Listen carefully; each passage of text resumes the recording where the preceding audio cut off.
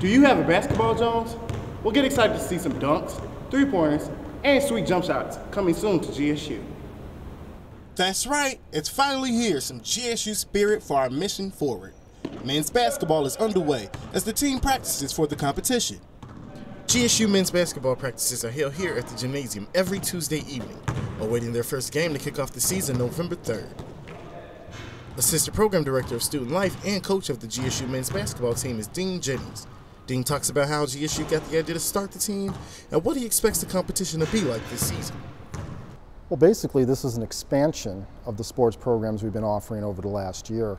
Obviously, basketball is an obvious choice, and we have the facilities for it, we have the players for it, and we're playing other club level teams, so there'll be quite a diversity of talent, so we will actually kind of use this to gauge where we're at right now.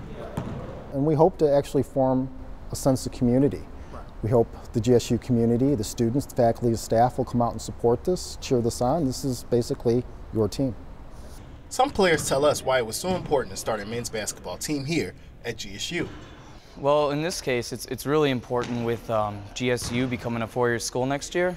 The team will hopefully bring out more people. It will get GSU students to interact with one another and hopefully make friends, and especially get a good sense of spirit and unity here. And I think it'll be very important in the development as GSU goes along. I don't expect everything to be perfect, and I don't expect, I expect a lot of maturity to still happen, but I really am excited for what lies ahead. So if you would like to show off your school spirit and support the men's basketball team, don't forget to attend their first game of the season, November 3rd, at Benton Housing in Tinley Park. For This Week at GSU, I'm Uriah Berryhill, and you have just been twagged.